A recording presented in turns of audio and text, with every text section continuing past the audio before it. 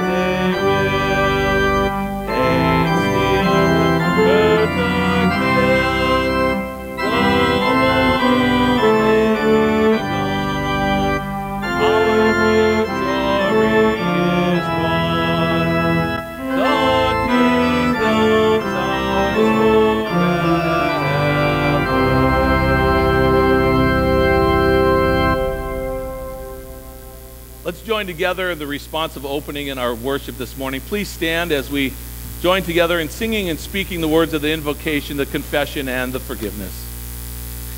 This morning we begin our worship in praise the same way that we were baptized. In the name of the Father, and of the Son, and of the Holy Spirit. We come before the Lord with certain presuppositions. Humbly, we realize that we are sinners in God's eyes, even in our best attempts.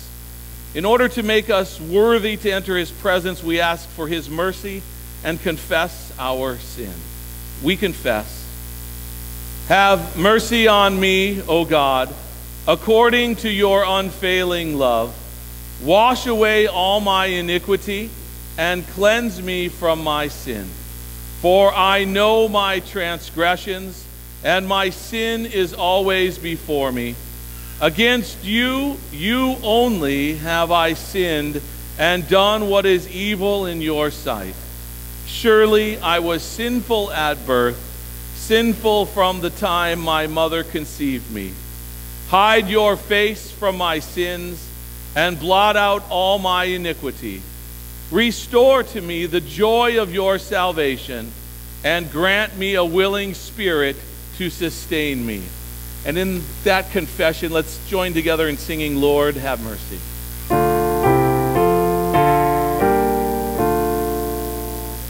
Lord, have mercy on us. Christ, have mercy on us. Lord, have mercy on us. The good news of the gospel is that Christ has died, Christ is risen, and Christ will come again. In his great mercy, God made us alive in Christ even when we were dead in our sins. Hear the word of Christ through his called servant. I forgive you all your sins in the name of the Father, and of the Son, and of the Holy Spirit. Amen. Let's join together in singing Psalm 51, Create in Me.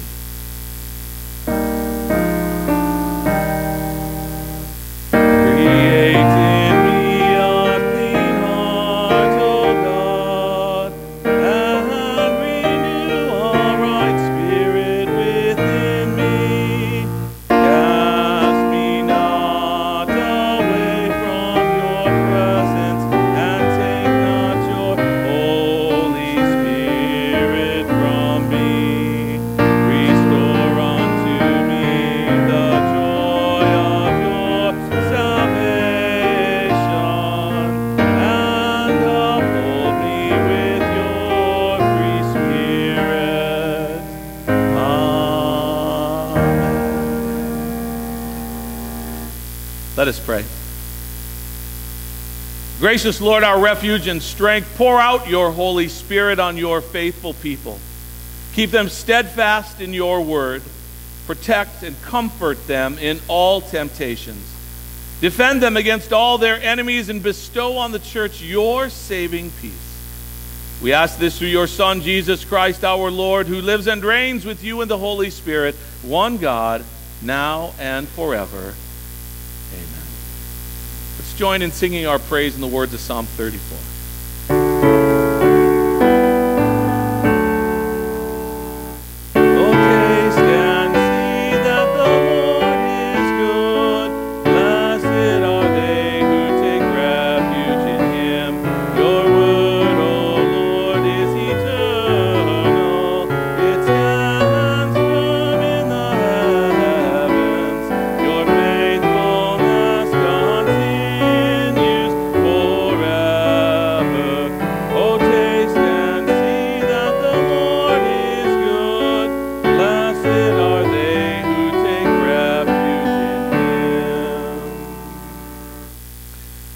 The Lord be with you.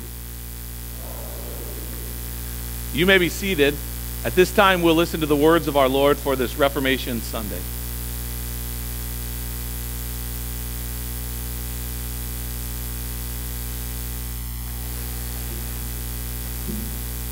Our first reading is Hebrews chapter 13.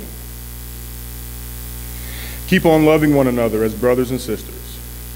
Do not forget to show hospitality to strangers, for by doing so, some people have shown hospitality to angels without knowing it. Continue to remember those in prison as if you were together with them in prison, and those who are mistreated as if you yourself were suffering. Marriage should be honored by all, and the marriage bed kept pure, for God will judge the adulterer and all sexual or sexually immoral. Keep your lives free from the love of money, and be content with what you have, because God has said, "Never will I leave you, never will I forsake you." So we say with confidence, "The Lord is my helper. I will not be afraid, for what can mere mortals do to me?" Remember your leaders who spoke the word of God to you. Consider the outcome of their way of life and imitate their faith. Jesus Christ is the same yesterday and today and forever. Do not be carried away by all kinds of strange teachings. It is good for our hearts to be strengthened by grace, but not by eating ceremonial foods, which is of no benefit to those who do so. We have an altar from which those who minister at the tabernacle have no right to eat. The high priest carries the blood of animals into the most holy place as a sin offering, but the bodies are burned outside the camp. And so Jesus also suffered outside the city gate to make the people holy through his own blood. Let us then go to him outside the camp, bearing the disgrace he bore. For here we do not have an enduring city, but we are looking for the city that is to come. Through Jesus, therefore, let us continually offer to God a sacrifice of praise, the fruit of lips that openly profess his name. And do not forget to do good and to share with others. For with such sacrifices, God is pleased. Have confidence in your leaders and to submit to their authority, because they keep watch over you as those who must give an account. Do this so that their work will be a joy, not a burden, for that would be of no benefit to you. Pray for us. We are sure that we have a clear conscience and desire to live honorably in every way. I particularly urge you to pray so that I may be restored to you soon. Now may the God of peace, who through the blood of the eternal covenant brought back from the dead our Lord Jesus, that great shepherd of the sheep, equip you with every good for doing his will. And may he work in us what is pleasing to him through Jesus Christ, to whom be the glory forever and ever. Amen. Brothers and sisters, I urge you to bear with my word of exhortation. For in fact, I have written to you quite briefly. I want you to know that our brother Timothy has been released.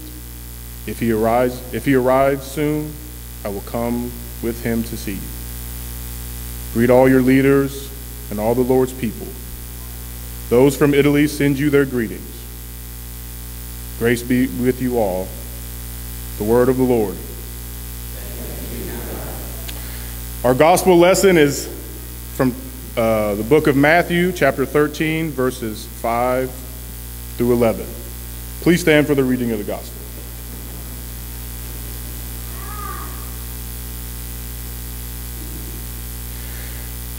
Some fell on rocky places where it did not have much soil. It sprang up quickly because the soil was shallow. But when the sun came up, the plants were scorched, and they withered because they had no root. Other seed fell among thorns, which grew up and choked the plants. Still other seed fell on good soil, where it was produced a crop, 100, 60, or 30 times what was sown.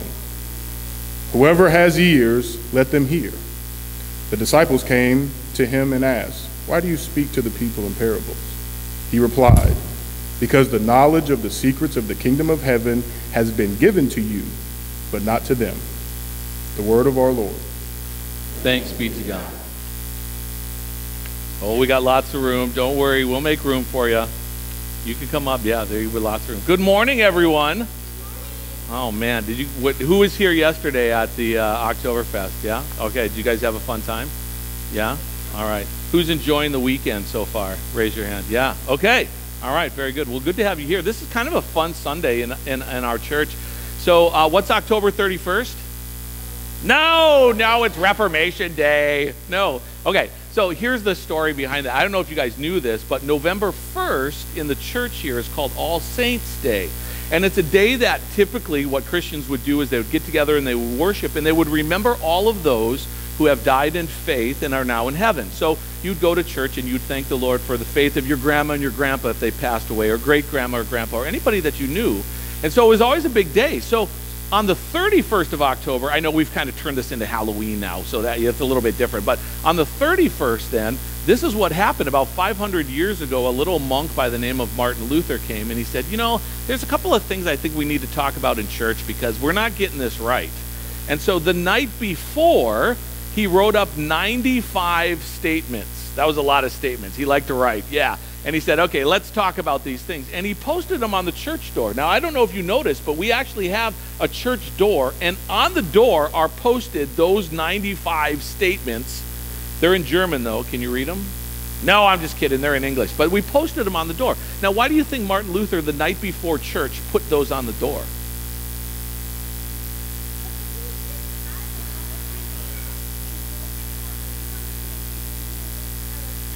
Okay, all right.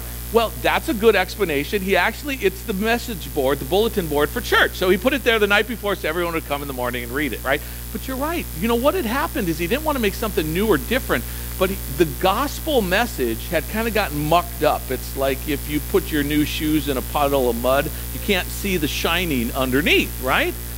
Yeah, so he wanted to talk about that. Yeah. Now here, and in our Hebrews lesson this morning, you guys listen to the sermon, because here's where he really got to the heart of it, right? In Hebrews chapter 6, it says, Hebrews chapter 5, it says, God has said, never will I leave you, never will I forsake you. So now, what that means is God always sees us, right? Have you seen those little stickers of Jesus by the light switch where it says, I saw that, right? Yeah. Tell me this. Raise your hand. Is it a little scary that God sees everything you do? Raise your hand if that's scary. Wow! Yeah, Porter, why is it scary? Well, okay, fair enough. Let me ask this.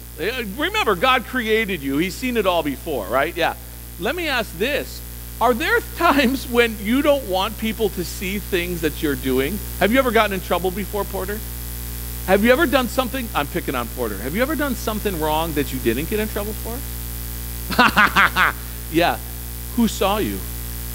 Yes, right? Isn't that a little bit scary that God sees everything, you guys? Whether you hide it from your parents or your teacher or whatever, he sees everything. And that's a little intimidating. He knows all the stuff I do wrong. I'm not going to tell you what I do wrong, but yeah, I do it too. Yeah.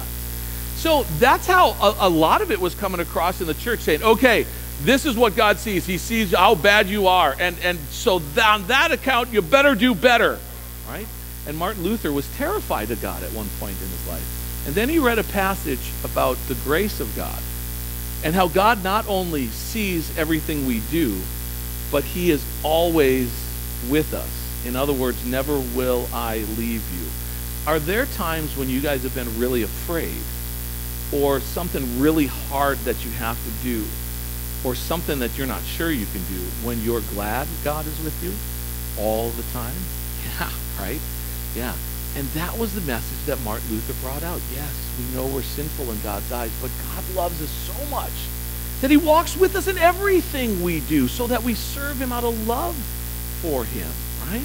So when we read a passage like verse 5, never will I leave you, never will I forsake you, that's not scary.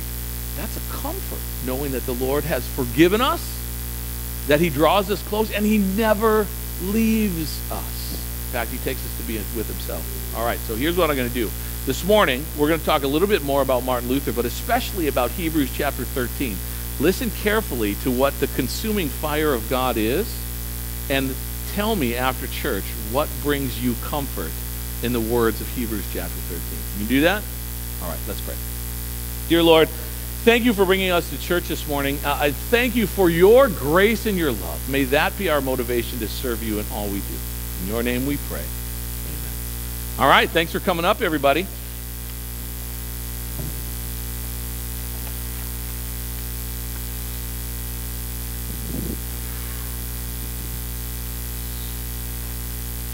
This morning we'll continue with praise of our Lord and our Savior, and we're going to join together in singing Thy Strong Word. You'll find those words. We're going to sing 5 verses. You'll find those words printed out for you in your bulletin. You can follow along in the hymnals if you want to as well, hymn number 630. But we're going to join together in singing Thy Strong Word, the 5 verses that are printed there in your bulletin.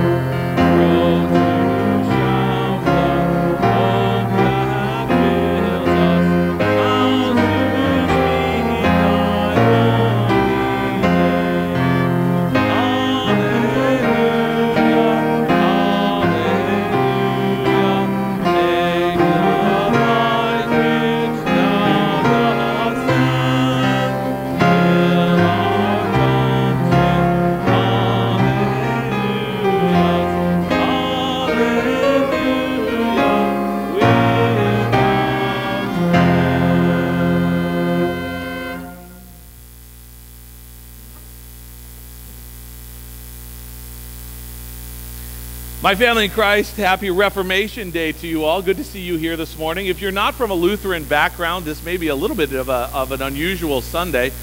We actually, as Lutherans, claimed Halloween about 500 years ago. Yeah. So a little professor at an unknown university put on his costume of a monk. Actually, it wasn't a costume. He really was a monk. And he decided at some point, after reading through scriptures and seeing what they had to say, that there were a few things that we were getting wrong in the church.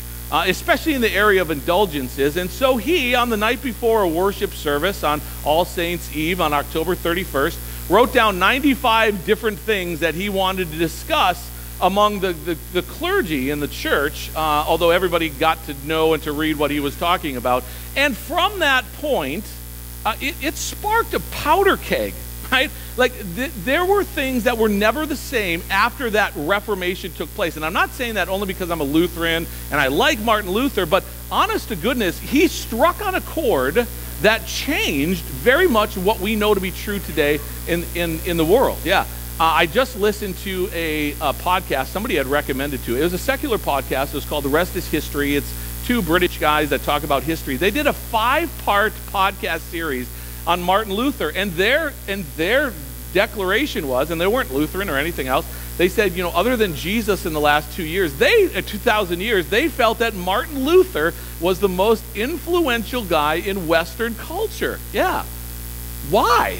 Now, you can ask a lot of different people that reason, and everybody's going to give you a different answer. Obviously, I'm a little biased being a Lutheran as to why Martin Luther changed so much in the world, but he struck on something that everybody could connect with, and that at some point everybody identified with. Yeah. And what the Lord did was he used that man in order to bring about and to cover off the muck that had been put over the gospel of our Lord. Yeah. Now, go back even farther to the author of the book of Hebrews. If you've been in church for the last few Sundays, the last 12 as a matter of fact, we've been walking through the book of Hebrews.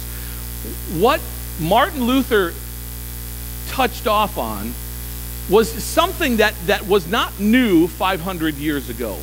But the writer of the Hebrews even identifies it. And what he does before Martin Luther ever showed up was to figure out that in our world in which we live, there's really two different viewpoints. Some have called it two different cities. One is the city of God. We heard about that in Hebrews chapter 13 and Hebrews chapter 12. The other is the city of man. and what he touched off was the differences between those two. The city of man, or the city of humanity, which is something that can be shaken, that does not have a firm foundation, and the city of God, which is unshakable, as the author puts this morning. So what I want to do is I want to be able to walk through to understand not only why the Reformation was a big deal, we won't dwell a lot on that, but more importantly, as the writer to the Hebrews writes to those who are pressed down, who are beat up, who are looking for grace, peace, and love in their lives, why this makes a difference. How we become a part of the city of God as opposed to the city of man, to have the unshakable foundation under our feet no matter what happens. Let me share with you, and I'm going to jump back a little bit. Feel free to follow along in your bulletin if you'd like to. Hebrews chapter 12, verses 28 to 29. I don't know if you knew this or not, but the way that we number our chapters and our verses in the Bible was a man-made thing, not necessarily a God thing. And I feel that in order to understand all of chapter 13, we have to go back and start with just the conclusion of chapter 12, verse 28 and 29, and then go on with what the Lord says about that unshakable foundation. Let me read this for you this morning, just verse 28 from chapter 12 down through verse 9 of chapter 13. And here is how the author introduces this last chapter of the book of Hebrews. He says, "Therefore, since we are receiving a kingdom that cannot be shaken, let us be thankful, and so worship God acceptably with reverence and awe, for our God is a consuming fire. Keep on loving one another as brothers and sisters. Do not forget to show hospitality to strangers, for by doing so, some people have shown hospitality to angels without knowing it. Continue to remember those in prison as if you were together with them in prison, and those who are mistreated as if you yourselves were mistreated. Marriage should be honored by all, and the marriage bed kept pure, for God will judge the adulterer and all the sexually immoral. Keep your lives free from the love of money and be content with what you have, because God has said, never will I leave you, never will I forsake you. So we say with confidence, the Lord is my helper. I will not be afraid. What can mere mortals do to me? Remember your leaders who spoke the word of God to you. Consider the outcome of their way of life and imitate their faith. Jesus Christ is the same yesterday and today and forever. Do not be carried away by all kinds of strange teachings. It is good for our hearts to be strengthened by grace, not by eating ceremonial foods, which is of no benefit to those who do. So far the word of God. Let's bow our heads and pray. Lord, strengthen us in your truth. Your word is truth. Amen. As you first take a look at these verses, especially from Hebrews chapter 12, verses 28, I don't know that these are always comforting. He starts out by saying, therefore, since we are receiving a kingdom that cannot be shaken, let us be thankful and worship God acceptably with reverence and awe. For our God is a consuming fire. Yeah. Have you ever heard a sermon based on that before? And it's usually with a lot of fist pounding. Okay, I know some of you had. Yeah, that's an intimidating thought, right? Yeah, and understand that the idea of coming into the presence of God is truly an intimidating thought. We love the Lord, we know who he is, we know that he loves us, and yet the presence of God has always been a very scary thing throughout the Bible. In fact, just in the paragraphs before this, the author reminded everybody of that. They said, you remember when you came out of Egypt and you were happy, you saw the 10 plagues and the part of the sea, and it was all great stuff, and then God says, meet me out on Mount Sinai, and everybody gathers around, and I'm guessing the Israelites were all super excited to be able to meet God. His presence was going to come down on the fire. And then do you remember what happened when his presence did come down?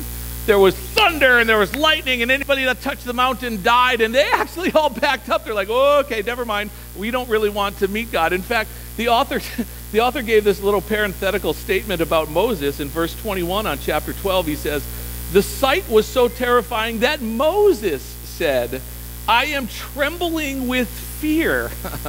Why? Why is God so scary in order to come into his presence? Yeah. I think maybe in our modern age, we miss out on this a little bit because we miss out exactly on what perfection or righteousness is. I think, and I could be wrong on this, you guys tell me this, but we have a tendency to define righteousness in our own terms. Like, we all have an idea of what's right and what's wrong. You can see it even in the political stuff that comes out on what's important and what's not.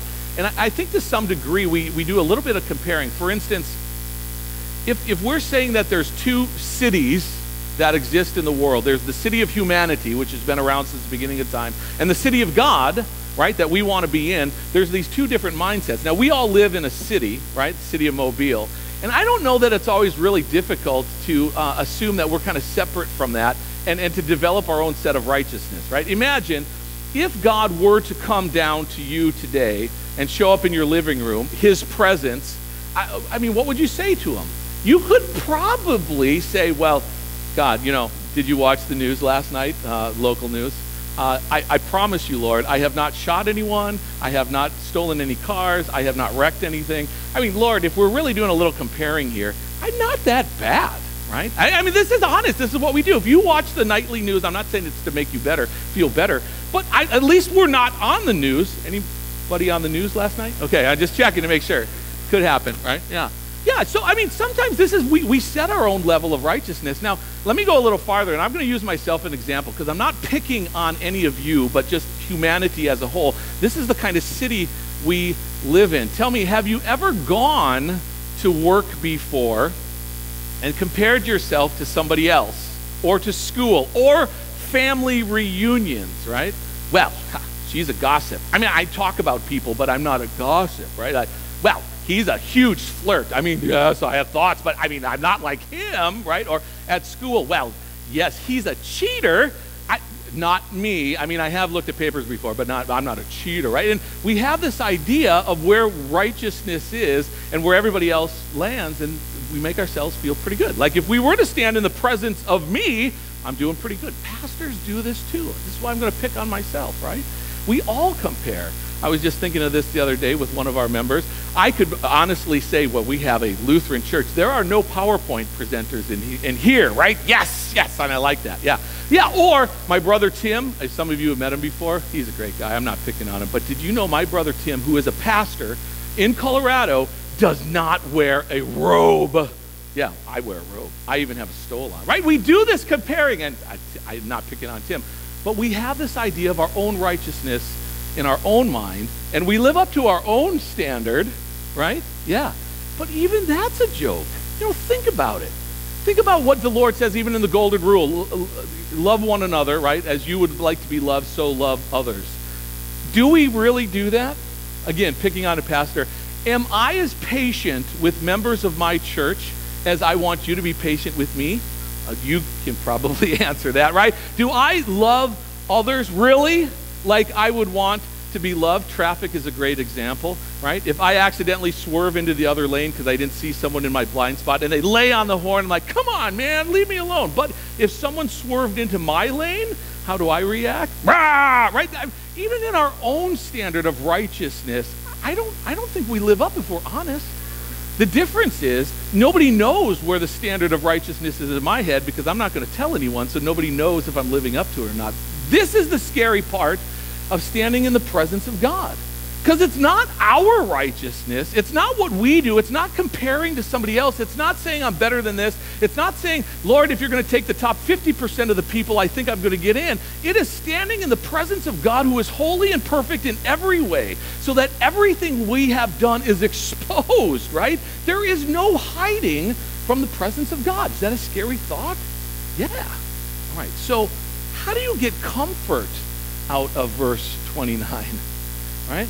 Understand that a little guy by the name of Martin Luther certainly felt that pressure of God. In fact, Martin Luther, as he stood in front of what he thought was the presence of God, he was going to be a lawyer, and instead he decided to be a monk, much to the chagrin of his father, because he was so terrified of God.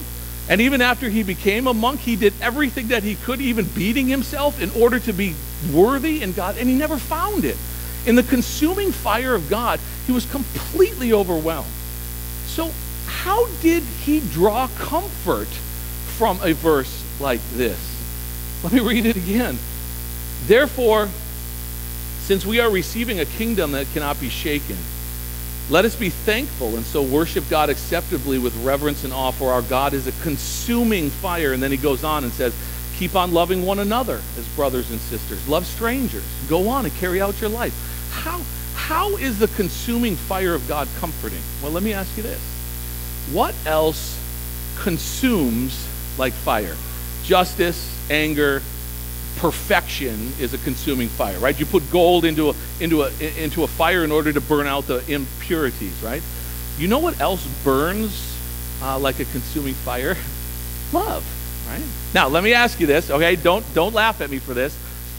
Have you ever been so in love, and I'm assuming you all are with your spouses and significant others, have you ever been so in love that it is a consuming fire? In fact, that's all you think about, that's all you do, that's all you live for. You think about the other person instead of yourself, right? You step out of your own role, and all you do is think about someone. It becomes a consuming fire. Now, don't think that human beings haven't noticed this. Can you think of any songs that talk about love as a consuming fire? Yeah, you all know Johnny Cash? I fell into a ring of fire and it went down. Yeah, I'm not going to sing it for you, but it's a good bass song. But this is what we're talking about. It's not just justice or anger, but love is consuming, right? This is what the Lord is talking about in verse 29. This is where the Lord is going to. This is what he is saying to us. Because what he is saying is this, okay, I am a consuming fire, perfect in every way. And I tell you what, if you stand in front of me, you will see where you do not live up to the love of God, but that's only half, because the other side of me is a consuming fire of love because I love you in spite of that. This is the love of God. It's not a comparison like, well, Lord, I'm better than this guy for sure, so hopefully you'll love me, right? It's not consumerism. Well, Lord, I have done this and I have done this. I promise you I will try to be, I'll show up in church on Sunday, Lord. I promise. I'll listen to 54 boring sermons a year. It's not that. That's not why God loves us, right? It's not consumerism. It's not comparison. God loves us because he created us and because he wants to love us. That's it, in spite of who we are.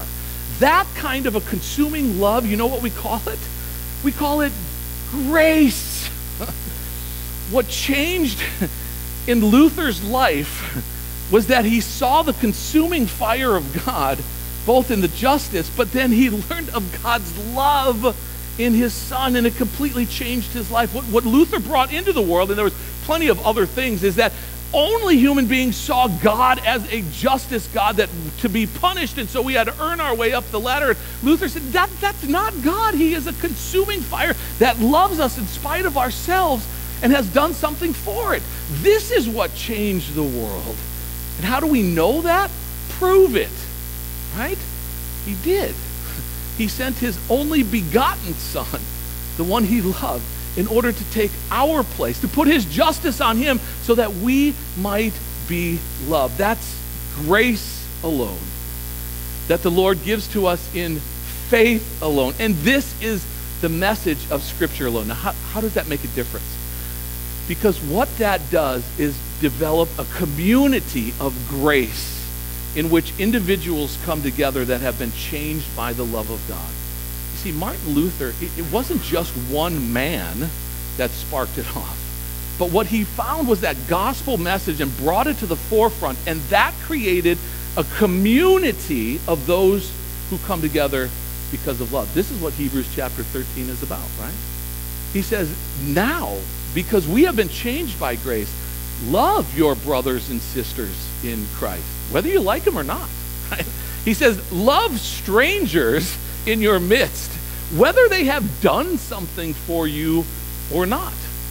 Suffer with those who have gone through injustice, not because you have to, but for their sake, right? Be with those who are in prison. Why? So that you can give them that grace and that love. Practice sexual purity. Why? Because this creates community. When a man and a woman come together and have children, this is what we call community, otherwise known as a family, right?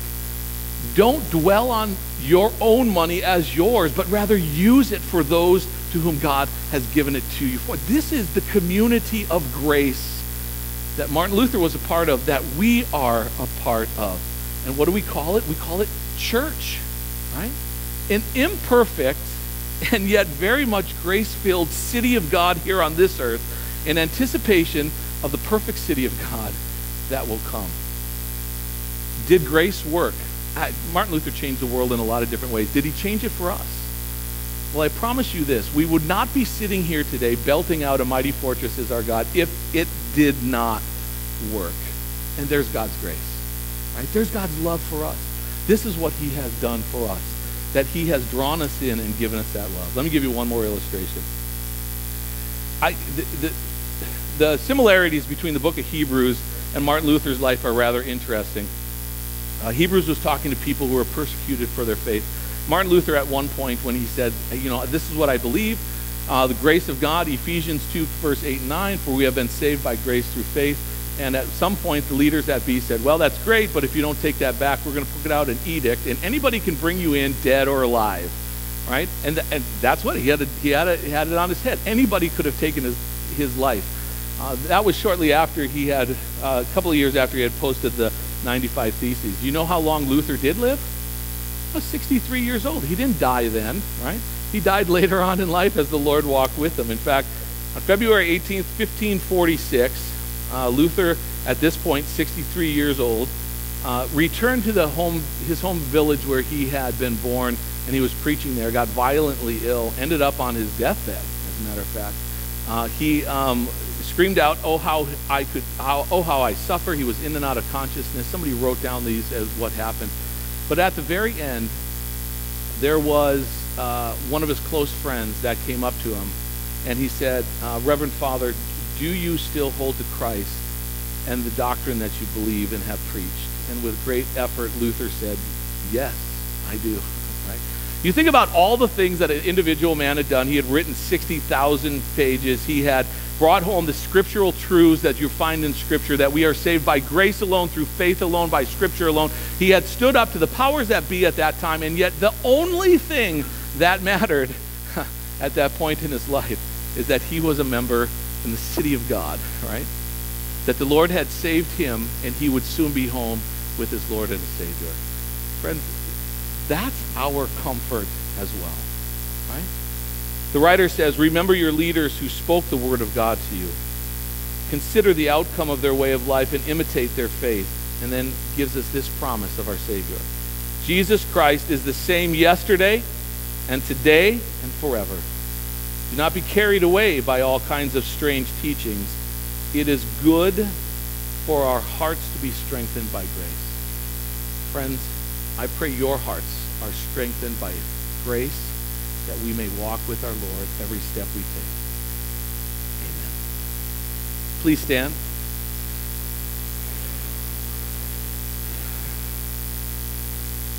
And may the peace of God, which surpasses all understanding, keep your hearts and minds through faith in Christ Jesus. Amen. This morning, as we've come into the house of God, let's confess our faith together in the words of the Apostles' Creed. You'll find that on page 8 and page 9 of your service folder. Let's join together in confessing our faith in the words of the Apostles' Creed. I believe in God the Father Almighty, maker of heaven and earth. I believe in Jesus Christ, his only Son, our Lord, who was conceived by the Holy Spirit, born of the Virgin Mary, suffered under Pontius Pilate, was crucified, died, and was buried. He descended into hell. The third day he rose again from the dead. He ascended into heaven and is seated at the right hand of God the Father Almighty. From there he will come to judge the living and the dead. I believe in the Holy Spirit, the holy Christian church, the communion of saints, the forgiveness of sins, the resurrection of the body, and the life everlasting. Amen. You may be seated. At this time, we're going to join together in singing By Faith, hymn number 860. You will notice in Lutheran worship it's very participatory. And that's for a real reason. That's so that the people of God may also sing and give their praise and their thanks to our Lord. So, for instance, in our service this morning, we have almost 25 people that have in some way or another participated in the leading of worship. And you'll also notice as we come together and do this next piece, it's a choir piece. And what we're going to do is play along with our musicians as well. And we're going to invite the congregation to join in on verse 5. All right? So you also are going to participate and get a chance to sing in the joy of praising our Lord and our Savior. So we're going to join in By Faith. And we're going to sing verse 1, 2, 3, and 4 with the choir. And congregation, join us for the 5th verse.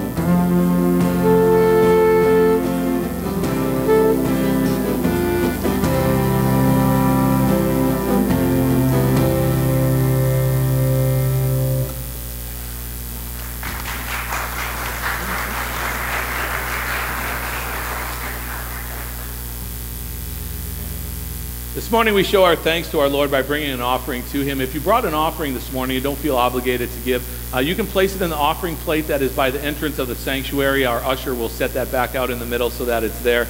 Also, if you are a guest or a visitor today, we would appreciate if you just give us a record of your visit.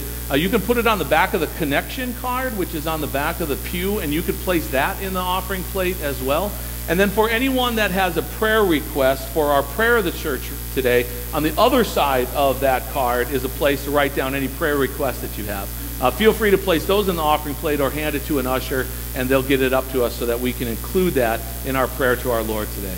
At this time, then, use this opportunity to go to your Lord in private prayer as our musicians play for us a musical offering to our Lord.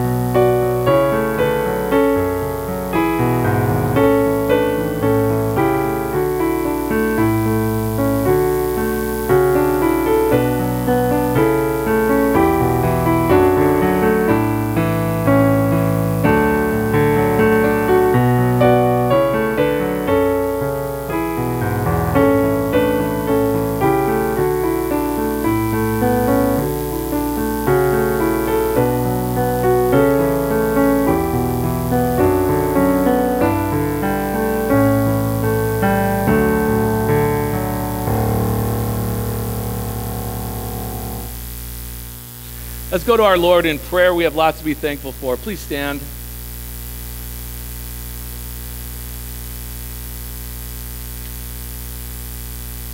We pray.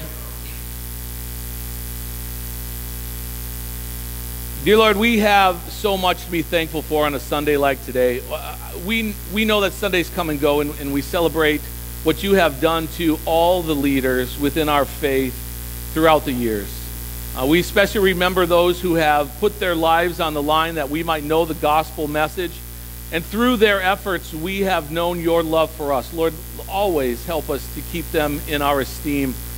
But also, Lord, help us to live according to that community of grace that you have put us in.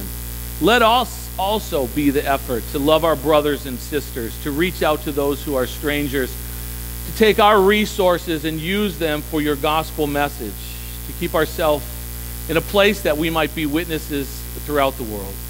Lord, today as we remember our church, we remember all of those who have gone before us. We pray, Lord, that you would watch over our missionaries, both in distant lands and at home, and fill them with your Spirit so they may turn many towards you and the love that you have. We pray, Lord, that you would be with our leaders and our teachers, that we may continue to know the truth of our salvation. We pray, Lord, that you would give each and every one of us courage to live our faith in the truth and purity. Lift us up, Lord, and let us be the salt and the light of the world. Lord, today we also come before you with all of those that need your compassion, who are suffering, that need your blessing, that need your healing hand. We pray, Lord, that you would continue to watch over all of those who are dealing with cancer at this time, to Charlie and Heather and Ron. We pray, Lord, that you would be with Carol Watson and Bonita as they struggle with different aspects of health. We pray, Lord, that you would be with Leroy, who is in the hospital, and Anna, his wife, and remind them of your love and your grace and your healing power and your wisdom in all things. We pray, Lord, that you would be with Clay as he undergoes surgery tomorrow and help the doctors and the nurses to bring him back to full health. But we especially thank you, Lord, for the blessings that you have given us. We pray that all is done in your name, and we thank you when your will is that we may heal and continue to serve you. You are a good and a gracious God. Finally, Lord, we lift up our praise and our thanks to you. Pull us ever closer to you in your word and closer to one another. Bless us as we go forth with your love and your gospel. In your Son's name we pray. Amen. Let's join together in praying the words of the Lord's Prayer. You'll find those on page 11 in your service bulletin. Pray. Our Father, who art in heaven, hallowed be thy name. Thy kingdom come, thy will be done on earth as it is in heaven. Give us this day our daily bread, and forgive us our trespasses, as we forgive those who trespass against us. And lead us not into temptation, but deliver us from evil. For thine is the kingdom, and the power, and the glory, forever and ever. And now, brothers and sisters, go in peace, live in harmony with one another, and serve the Lord with gladness. The Lord bless you and keep you. The Lord make his face shine on you and be gracious unto you. The Lord look upon you with his favor and give you his peace. Amen. You may be seated. Let's lift our voices and praise one last time to our Lord and our Savior on this Sunday. In the words of the Reformation song, you'll find that printed out for you. Now, just a note, we have been singing the 4 verses of the Reformation song that has a refrain. And just to make sure that I don't forget, we'll sing verse 1, and then verse 2, and then the refrain, verse 3, and the refrain, verse 4 and the refrain, and verse 5 in the refrain. If you go to the next page, I could not get it all on one page. The 5th verse is our verse that we sing on Reformation Day. So we'll join in singing those 5 verses of the Reformation song. If you get lost, follow Jennifer's and mine lead, and we'll sing it through.